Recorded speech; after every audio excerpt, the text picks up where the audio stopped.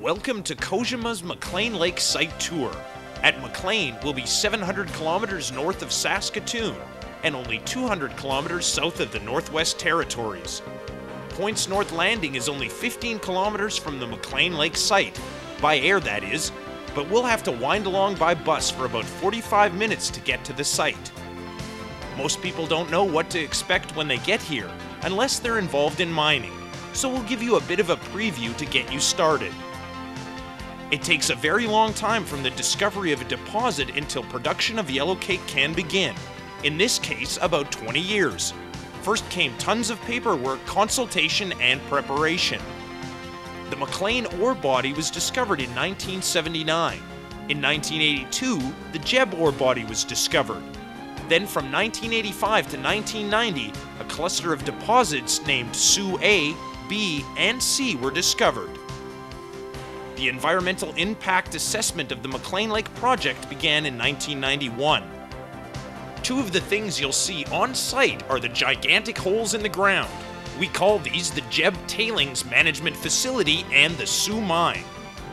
To get an idea of their size, look at that tiny truck in this view.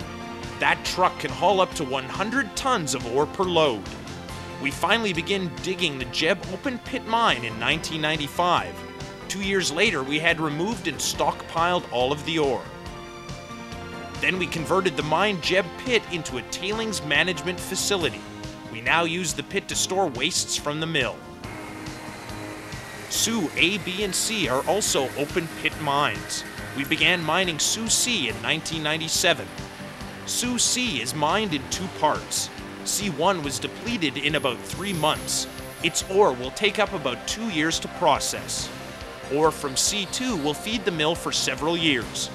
Once mining starts though, it goes around the clock 365 days a year. The Sioux mines will supply about 30 million pounds of ore at a grade of about 2.5%. The waste rock from Sioux A and B will be deposited in the Sioux C pit. Eventually, the Sioux C pit will become a lake. Let's take a closer look at what happens to all this ore. The ore is milled at the Jeb, the first new North American mill licensed in 15 years. The Jeb mill was constructed between 1995 and 1998. The mill's unique radiation protection design minimizes worker exposure. For example, plant buildings are grouped according to industrial risks. Areas with gamma radiation are separated and shielded from areas where people are working. The dual-speed, one-pass air ventilation system moves fresh air through clean areas such as control rooms to low and then higher contamination areas in the mill before being vented to the outside.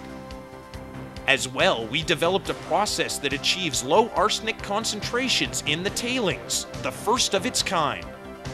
The mill processes the ore into yellowcake, the main ingredient for nuclear fuel. Here's the recipe for yellowcake.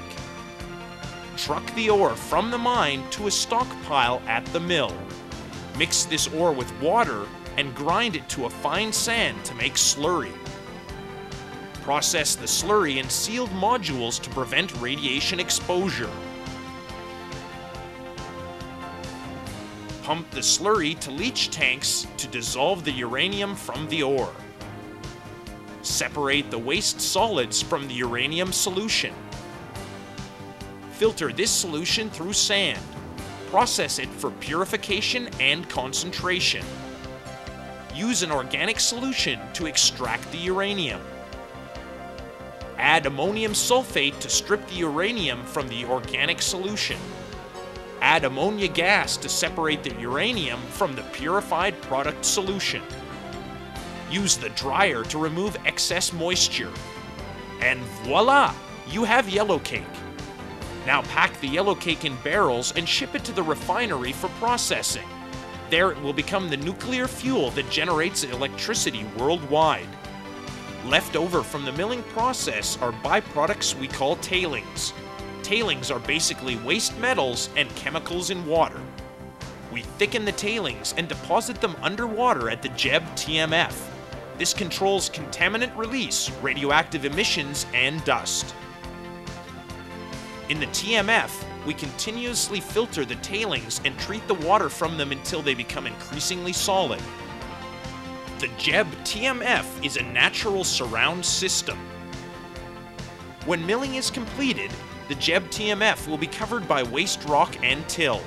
The weight of this cover compresses the tailings. What we will end up with is a solid plug that seals in the tailings while sealing out groundwater.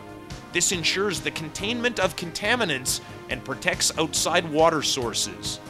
Finally, we cover up the JEB pit with new vegetation. More than 50% of McClean's workforce are northerners. The employees fly to the mine sites from their home communities. They work 7 days, then take 7 days off. We contract as many goods and services from northern communities as possible. This ensures that impact communities greatly benefit from our presence. McClean is operated and 70% owned by Kojima Resources. Its partners are Denison Mines with 22.5% and OURD with 7.5%.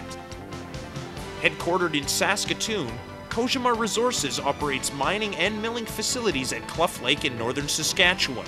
The company is also operator of the Midwest Projects and part owner of the MacArthur River, Cigar Lake, and Key Lake uranium projects. Of the company's employees at the mine sites, most are from northern communities.